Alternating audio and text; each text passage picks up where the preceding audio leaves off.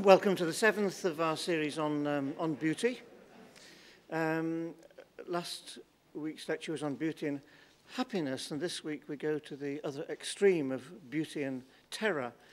Over the centuries, there's been no shortage of tyrants who've sponsored the arts, but in the 20th century, perhaps more than ever, tyrants have tended to actively use the arts as political instruments. So it's very appropriate that our title should be Beauty by Terror, Russo-Soviet Perspectives. Now, our speaker is Evgeny Dobrenko, who's Professor of Russian and Slavonic Studies at Sheffield University. He's a Ukrainian who gained his doctorate in Russian literature at Odessa before he moved to Moscow, and then he went from Moscow to the United States, teaching at Duke University, among other universities. In the year 2000, he moved to Nottingham University and then on to Sheffield, where he is now, of course, in 2007. Professor Dobrenko's voluminous publications cover the whole range of artistic activity of the Soviet and actually post-Soviet era, film, visual arts, literature, and so on. And a recurring theme in them, I understand, has been the paradoxical role that beauty has played in the imposition of power. It's a pleasure to introduce Professor Dobrenko.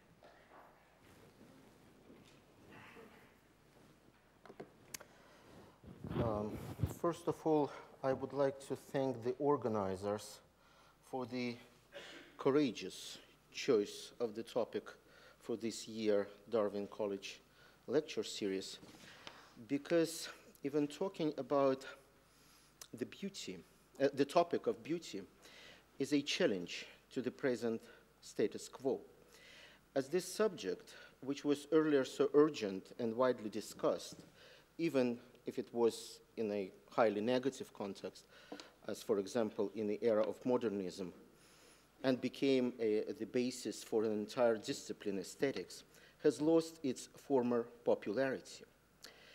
The subject of beauty became unfashionable, even a sign of aesthetic and political retrogression.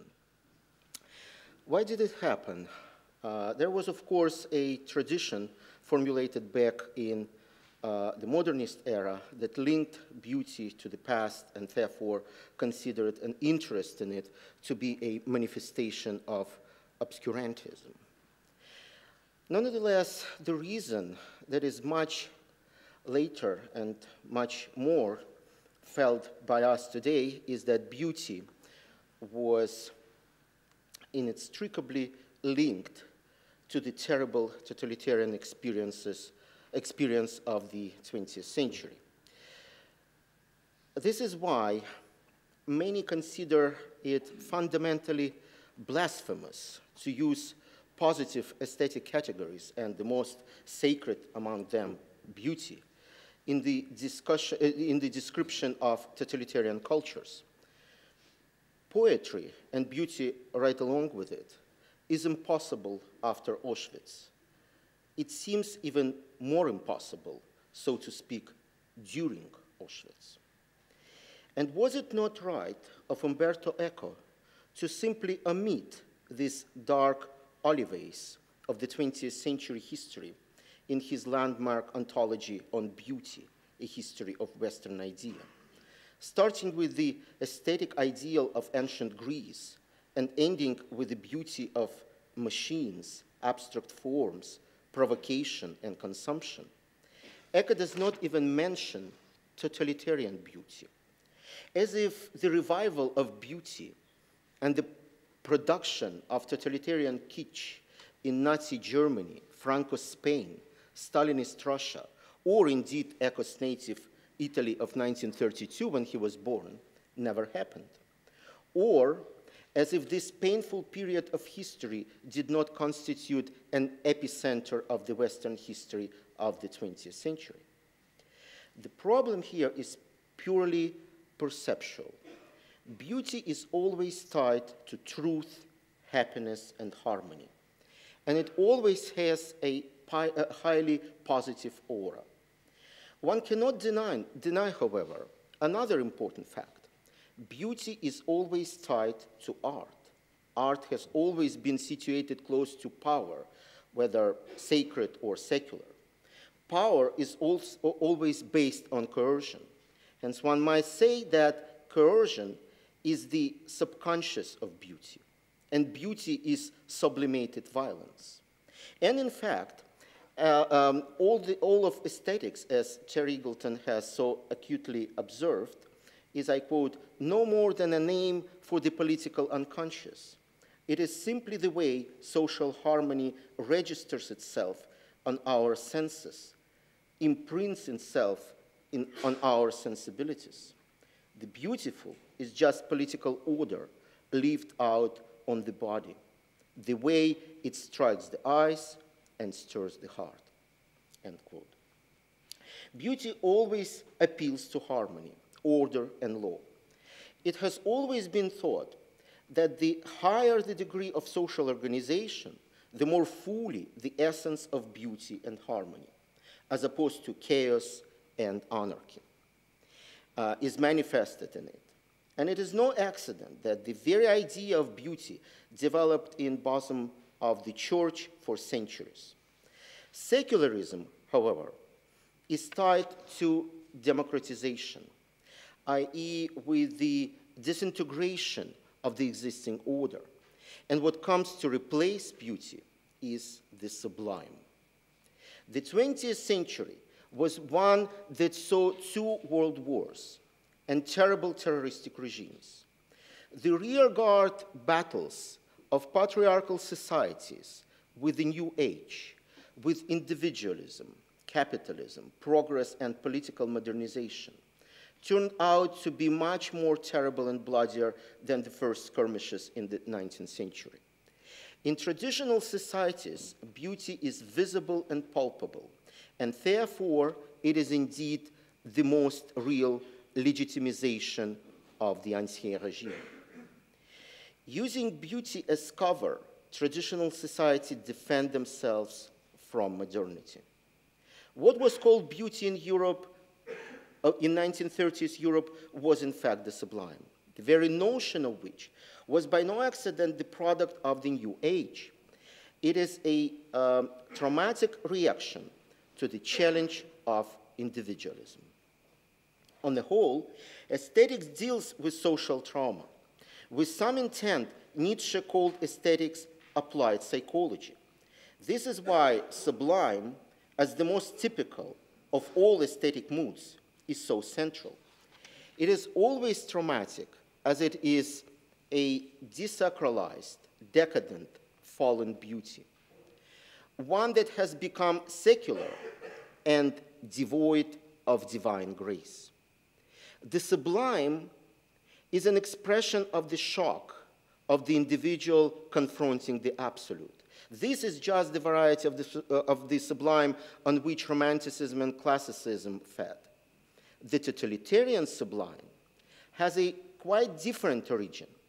It feeds off the trauma of the collective experience of the patriarchal, culturally immature masses when this experience is shaken by terror. This kind of experience has no internal freedom, since it is completely swallowed up by the interiorization of terror. Thus, it can produce nothing but a surrogate. Its product is totalitarian kitsch. But totalitarian regimes need the sublime not only for the psychological interiorization of its own grandeur by individuals, but also to conceal its purely repressive essence. Beauty is the unarticulate idea of the absolute, embodied in images. It can only be represented. The sublime, by contrast, is the idea of the absolute that has no representation and cannot be embodied. Any attempt to embody it is deliberately inadequate. Beauty appeals to the ready-made image, while the sublime appeals to the autonomy of subjective experience, to individual freedom. Beauty is tied to ethics. What ethics calls good, art portrays as the beautiful. This is not the case with the sublime, which is so immersed in traumatic experience that it is generally indifferent to ethics. Beauty cannot be conceived without truth. It is a manifestation of truth. But the sublime is different to truth. One could also say that the beautiful is an established world, while the sublime is a world in a process of formation. The beautiful is the petrified sublime. There are different ways of looking at the relationship between them. Not if you would say that beauty is by far more elevated, since it appeals to an absolute, while the sublime is just a conflict between the ideal and the individual, which seeks to perfected forms but fails to find them. There are also many who, on the contrary, suppose that beauty is petrifaction and fetish, while the sublime itself is full of life, emotional experience, and exaltation.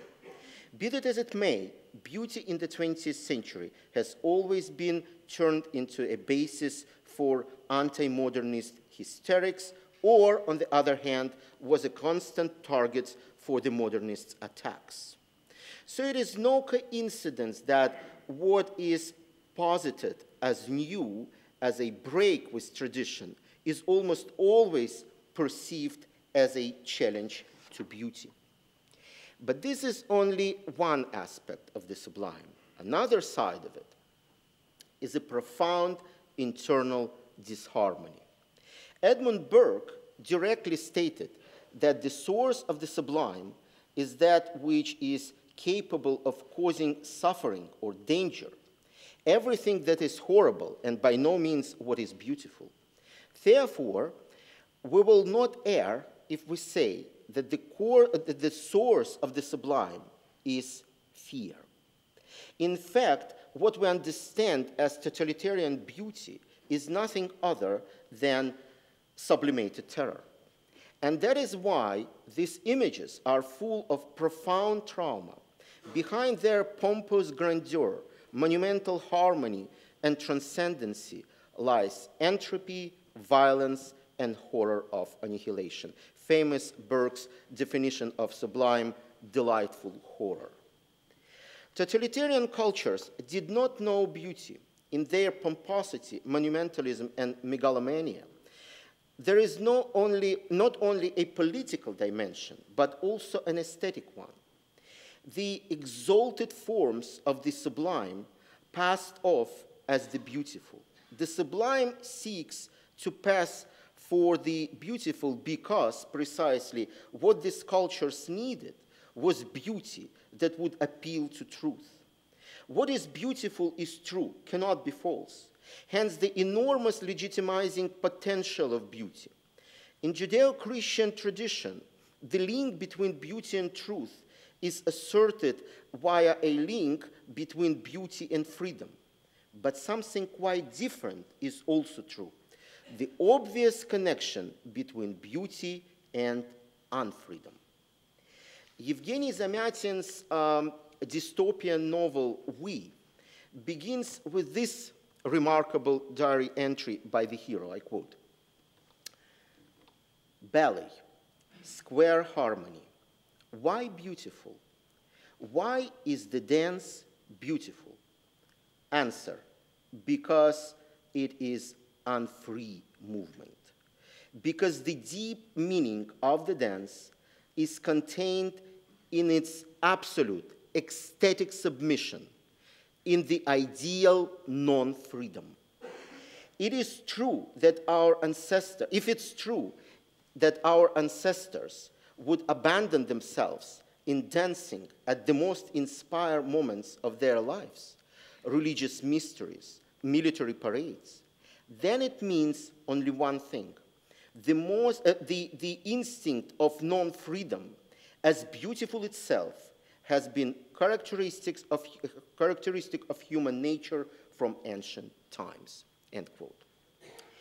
In the process of creating a harmonized nation, all dictatorships realized the cult of beauty in basically similar forms of theatricalization, sacralization, mythologization, the production of visual superreality, and finally, in the project itself of creating of a new man.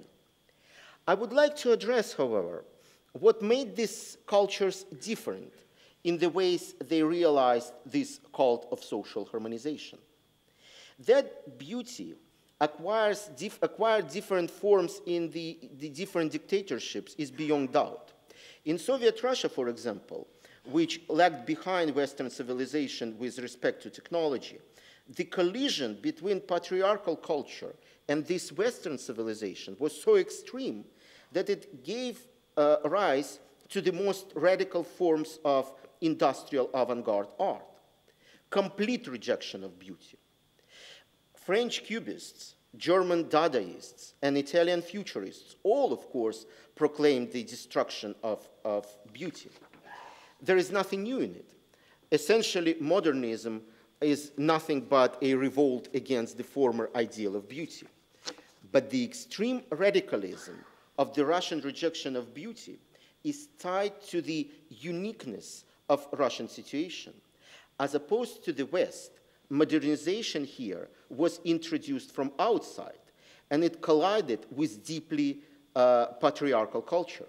The gap between westernized modernist project and traditional patriarchal reality was shocking, and the population unreadiness for it was enormous. But at least in one respect, Russian situation was above this difference.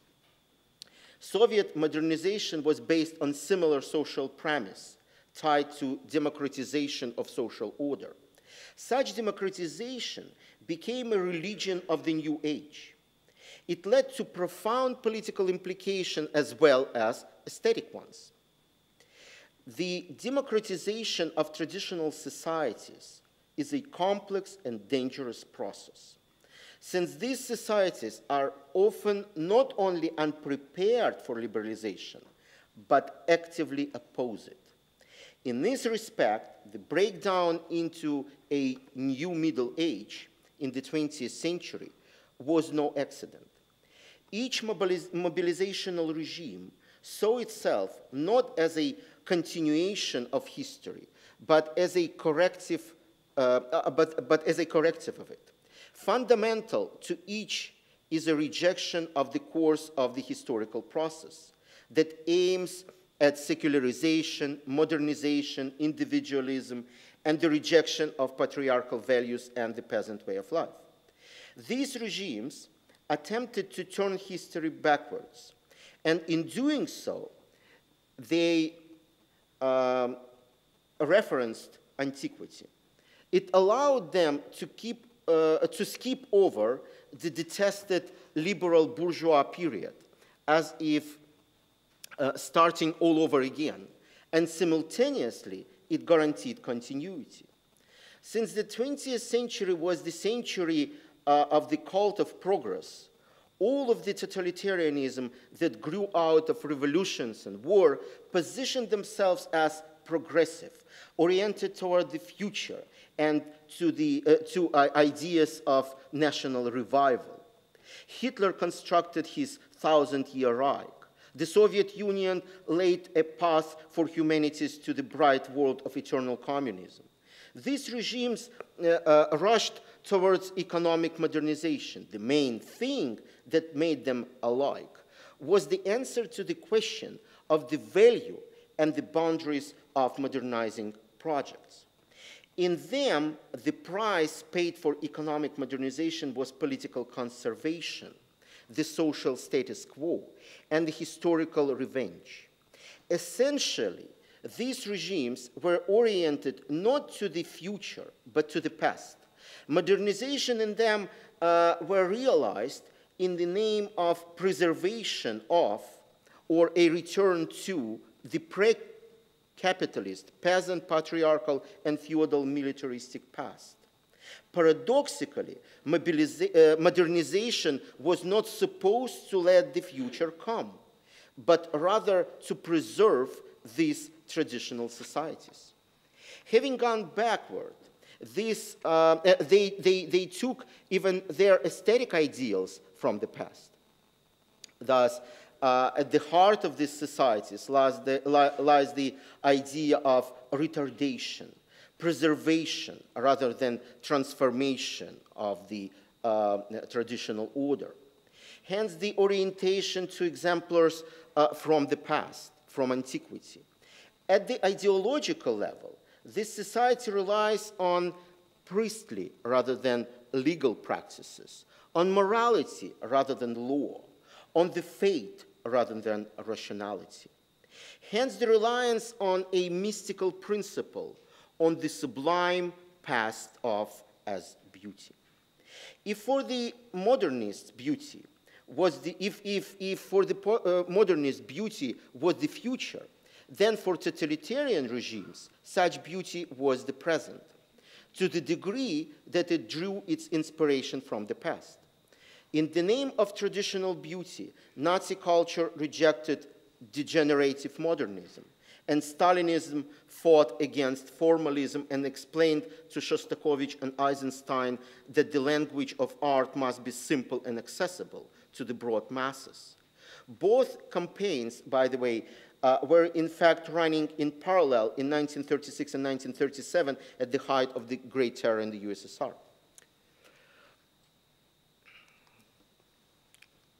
One need only examine the plans and sketches for the reconstruction of Moscow in mid-30s to understand that Stalinism rejected rationalism and functionalism in favor of an exuberant Baroque, an exaltation of formal decoration.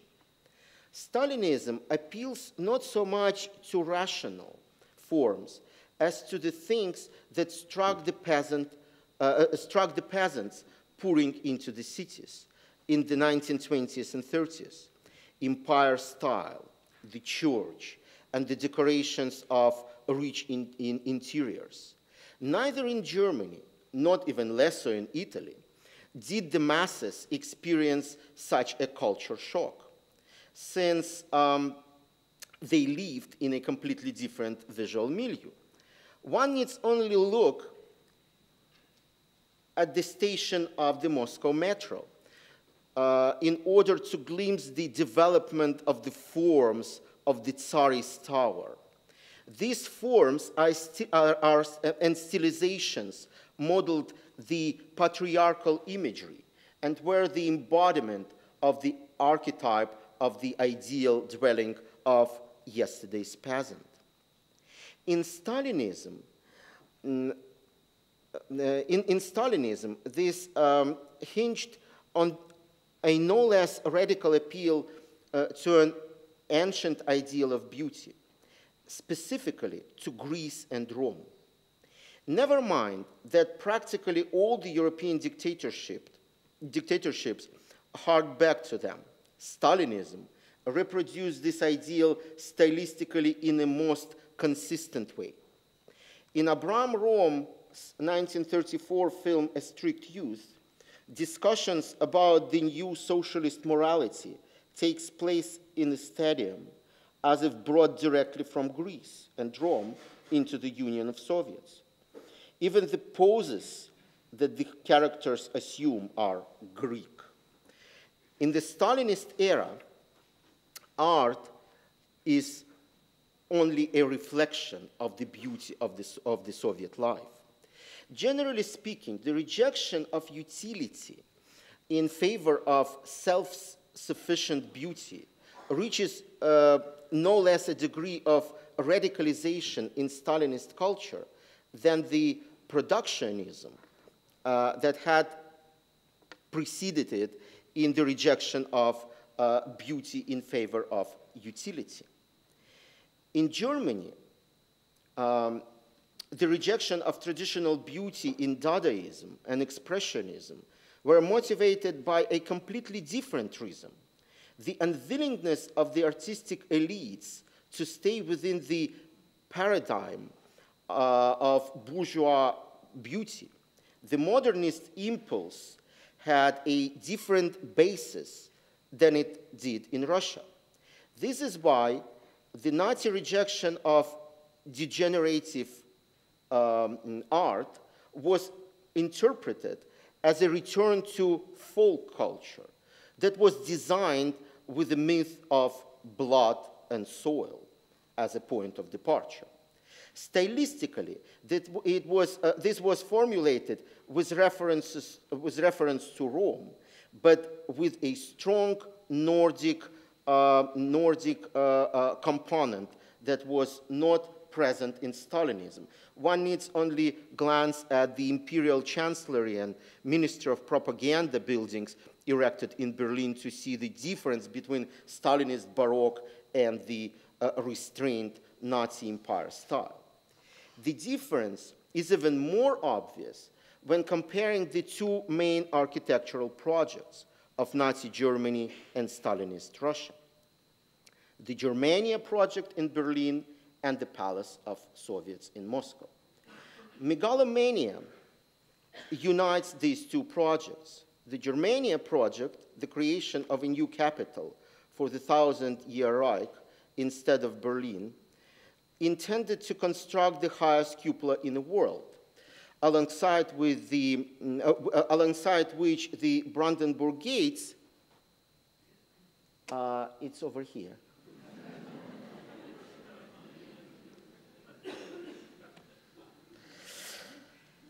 And for the matter of fact, all of old Berlin would seem like a grain of sand. But the Stalinist Palace of Soviets was conceived as the tallest building in the world. On the top of the palace, a 120 meters statue of Lenin. 120 meters was to be erected. This pinnacle of Stalinist megalomania was supposed to be the palace for the people, combining the pomposity of the Egyptian pyramids, the grandeur of ancient Rome, and the sanctity of temple architecture. The Palace of Soviets is an example of the use of traditional sacred images of beauty for secular political purposes. It was to stand in the site of Moscow's largest cathedral, which was demolished in 1931. These projects are similar.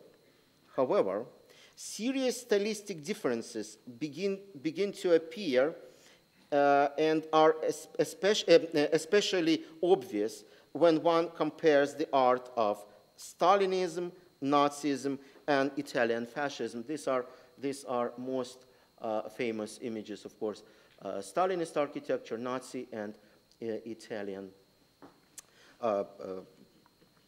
under Mussolini. Futurism was still an officially recognized art in painting, and the so-called rationalist fascist style was dominant in Italian architecture.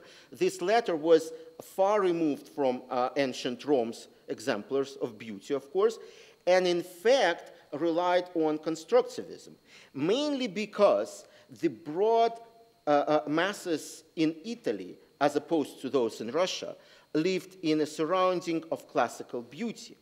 And therefore, revolutionary culture suggested something different to them. For the Soviet masses, the Tsar's palaces was such a something. But for the Italians, it was constructivism, which removed the decorative element from the classical beauty surrounding them. In Germany, the reference to ancient Rome were combined with constructivist severity. But in Russia, empire style was represented in an almost Baroque style of execution. By contrast, the art of Franco's Spain combined empire style with Catholic kitsch, a clear example of which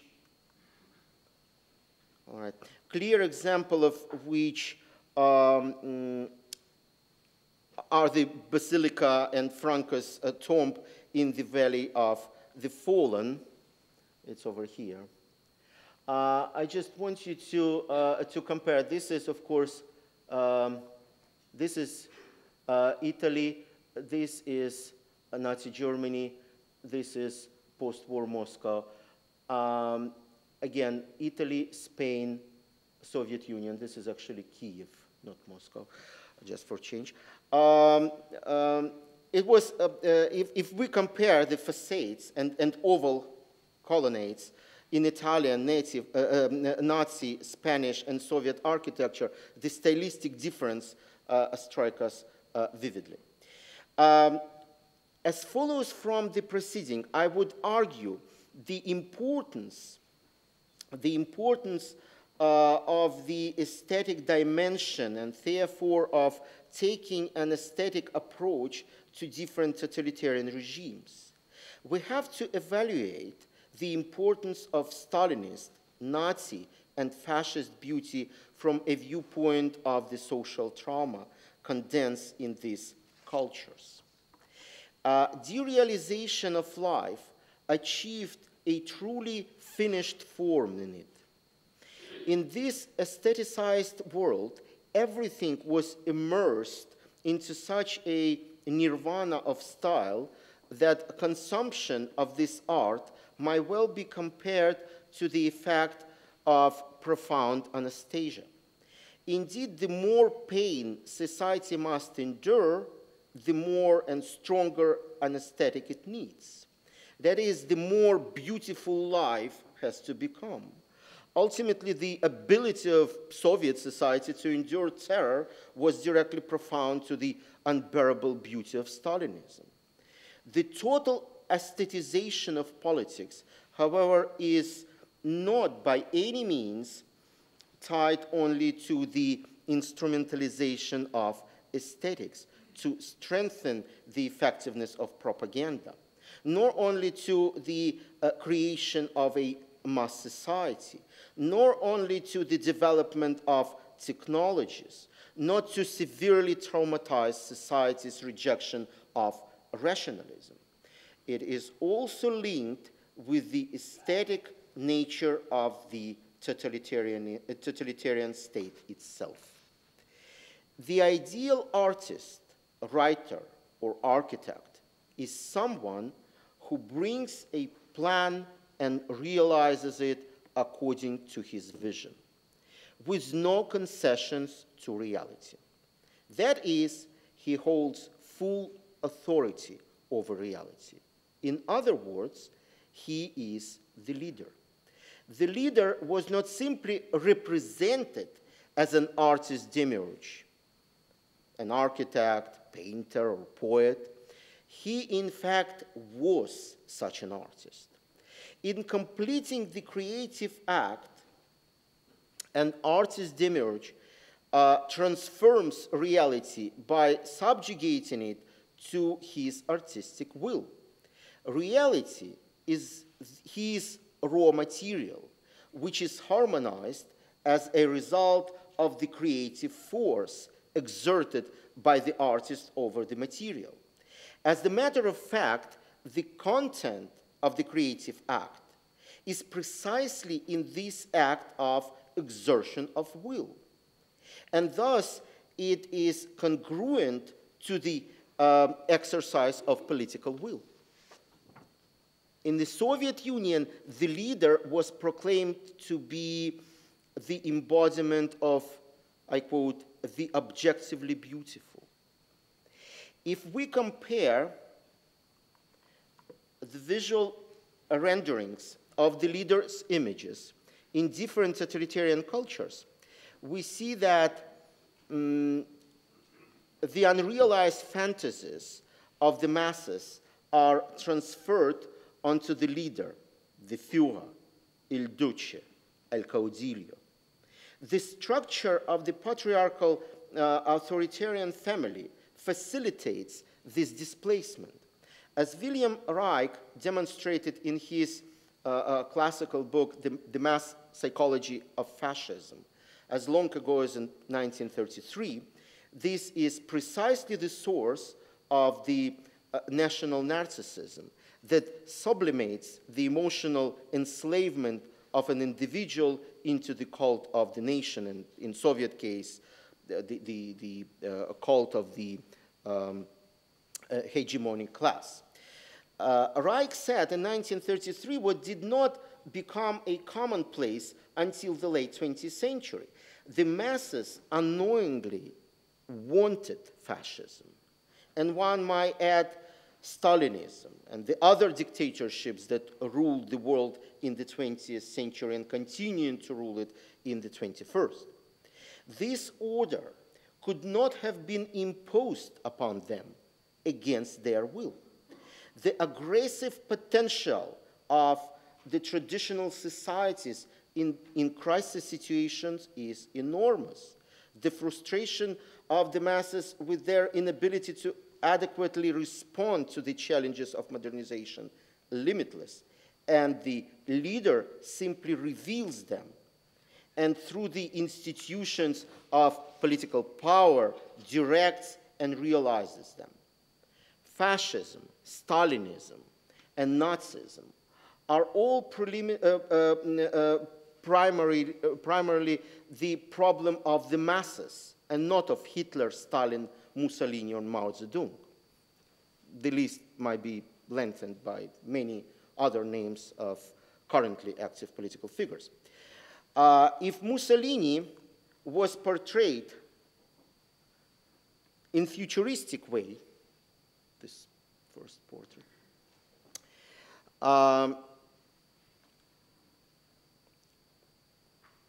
avant-garde style, then Hitler, on the contrary, was portrayed romantically.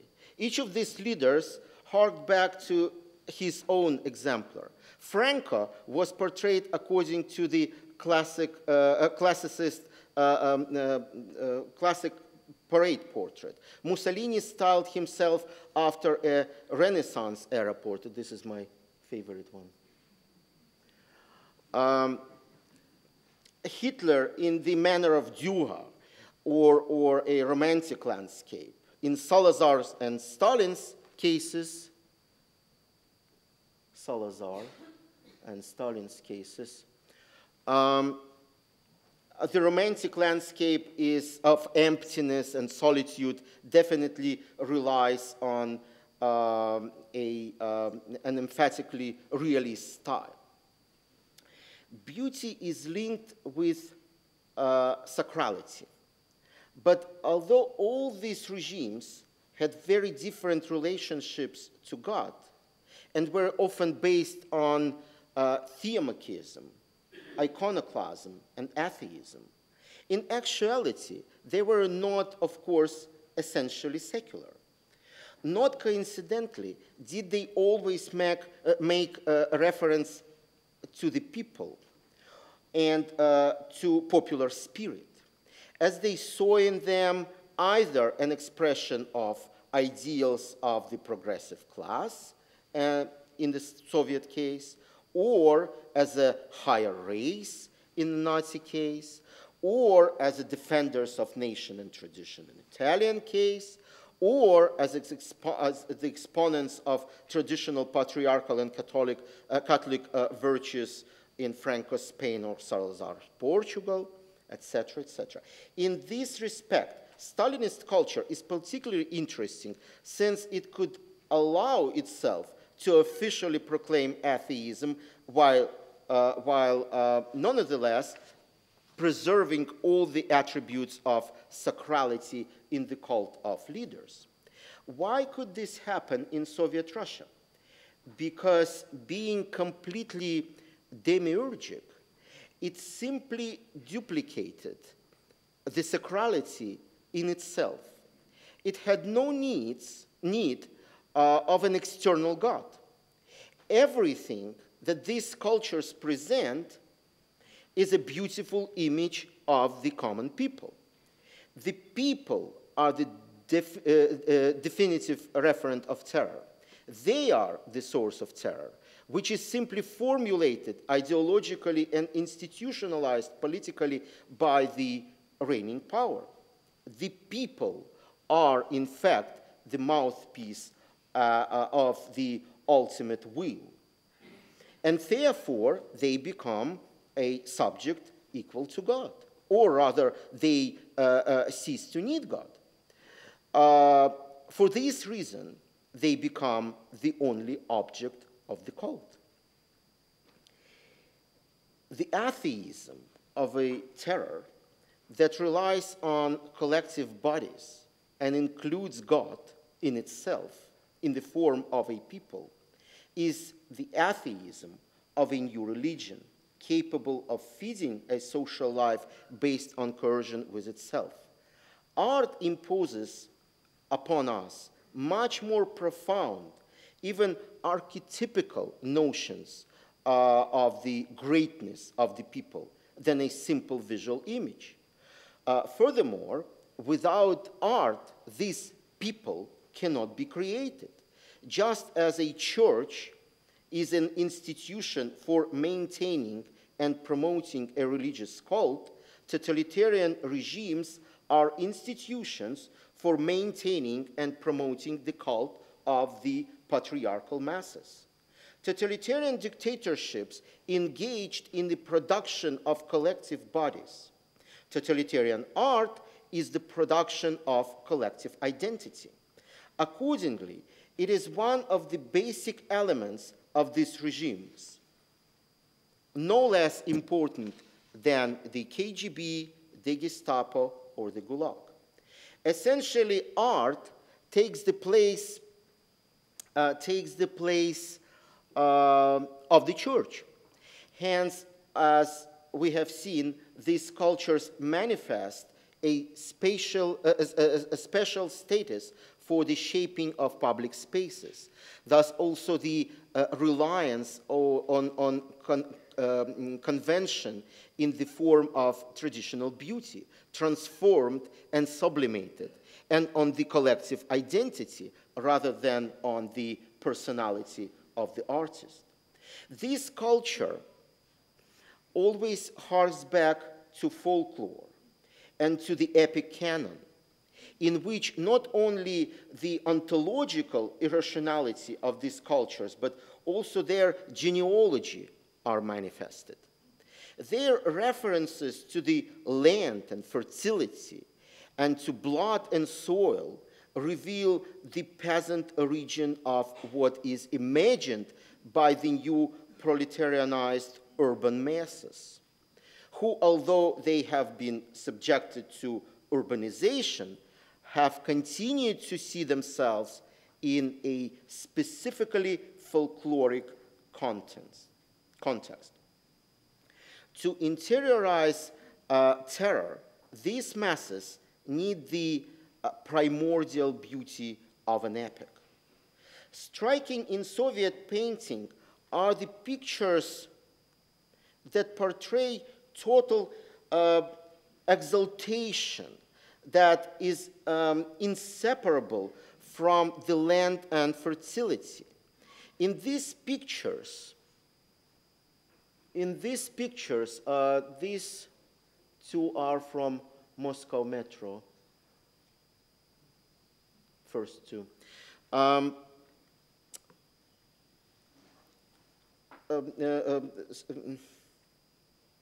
In these pictures, one can read the genealogy of the gaze in Stalinist culture. We are confronted with a pure exemplar of the sublime. These masses see only in a pitch dark of the non-existent. That is, they see not what is, but only their own unrealized possibilities. It is just these possibilities that block in these collective bodies the vision of themselves as the bodies to which something is happening. Another point of reference, as we have seen, is classical antiquity.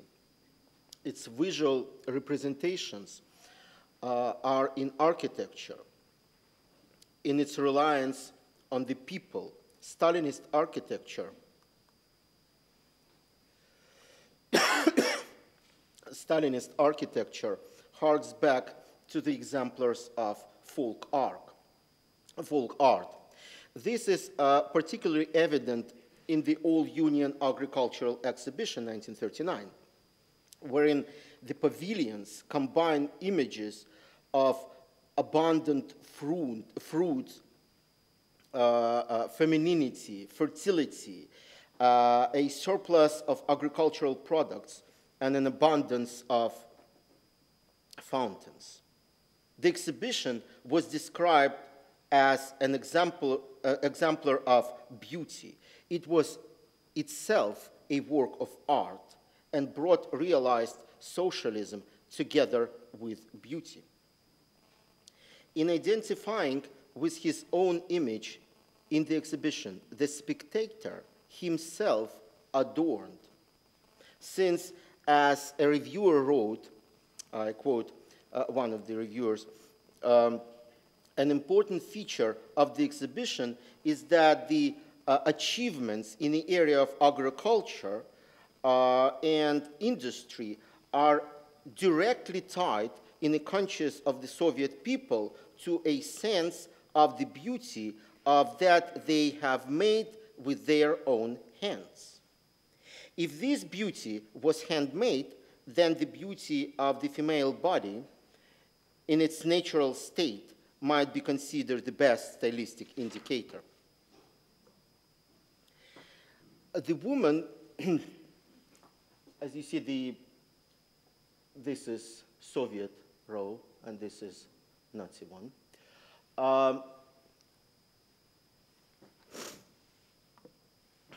The woman in Soviet painting is always represented as the embodiment of quietness, simplicity, and joyful labor, which is especially emphasized when she is styled after ancient models. Female nudity is so rare here that it even became a subject of discussion in Boris Yakovlev's painting Dispute About Art, 1946, the central one. It's quite interesting painting, 1946, against a backdrop of a revolutionary and battle canvases, an almost Rubenesque Diane is depicted. In Nazi painting, the woman is presented in a completely different way, full of exaltation and sensuality. But specifically because the Soviet woman is portrayed much more realistically, in Soviet visual art, the evolution of the Soviet ideal of beauty is quite apparent in the history of the change in female images. In the Revolutionary Era poster, women were portrayed as revolutionaries and soldiers. And quite often, images were created through montage. This is a very famous one, over here. In the first 5-year plan era, the images were primarily of working women, and in the later 30s, female images were athletic and healthy. 30s, 30s, 30s, 30s. However, by the time of late Stalinism, post-World War II, we see a woman in a commercial poster that reflects the post-war Stalinist style of luxury. The austerity of revolutionary times has passed and has been replaced with the new bourgeois values. The woman is no longer presented as a model of proletarian humility. She drinks from the bourgeois elegant crystal wine glass. This is a commercial of Soviet champagne over here. And far from proletarian champagne. Or else, she is busy with such quite a feminine thing as buying beautiful fabrics over here. which was completely alien to the way Soviet woman was depicted in Revolution and at labor, looking rather more like a man. It's very interesting to compare this one, this poster, with this one. Just compare these two. Petty bourgeois beauty became a luxury and permeated Soviet everyday life, as it was officially presented, of course. As opposed to the other European totalitarian dictatorships, Stalinism lasted a long time and died very slowly. Perhaps this is why Stalinism alone produced a reflective tendency in art, a curious postmodern wonderland. Two Moscow conceptualist artists, Vitaly Komar and Alexander Melamid, emigrated to the United States in the 1970s, where they created a new style called Sots-Art, following the example, of course, pop art. This style parodies Soviet political imagery, subverting and taking it to a real level of absurdity. I took just three paintings from this whole series, nostalgic socialist realism series.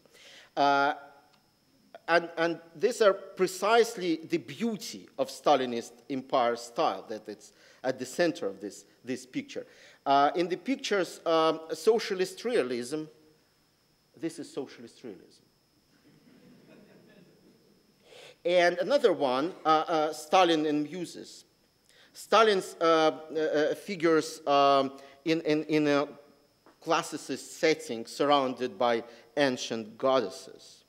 In view of the Kremlin in a romantic landscape, the central one, this one, a red curtain is held open by unseen hand to reveal a beautiful landscape, complete with ruins, as if the Soviet empire has become the real ancient Rome, a new ancient Rome, and the Kremlin floating like a fairy tale castle on an island in an azure sea.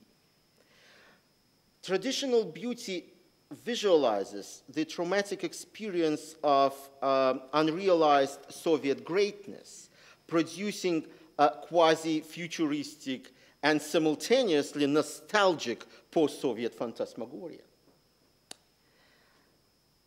To conclude, Dostoevsky famously asserted that beauty will save the world. The history of the 20th century, in which political beauty dominated, that is, there was simply no distinction between beauty and utility, does not inspire optimism. But let us make no mistake. Beauty is inseparable from political utility, in the same way that religion is inseparable from politics. Essentially, beauty is the religion of secular society. That is why the politicization of beauty and the beautification, i.e. aestheticization of politics, I refer to Walter Benjamin, of course, in the 20th century, were the response to the total social secularization of the new age. We must not forget either, however, that this is a purely Western phenomenon. In obscurantist societies and traditional, let's say, forms of despotism, wherein religion successfully opposes secularity, religion specifically is the driving and legitimizing force of politics. Therefore, it would be correct to say that beauty, along with religion, is only one of the functions of the spiritual essence of mankind. Both of them refer to a utopia of collective salvation. Beauty is the paradise lost of the New Age person. In order to save the world, to paraphrase Dostoevsky, beauty must emerge from the shadow of the sublime. That is, it must again become a religion. The price of salvation for the European man, in this case, would be a return to the Middle Ages. Thank you for your attention.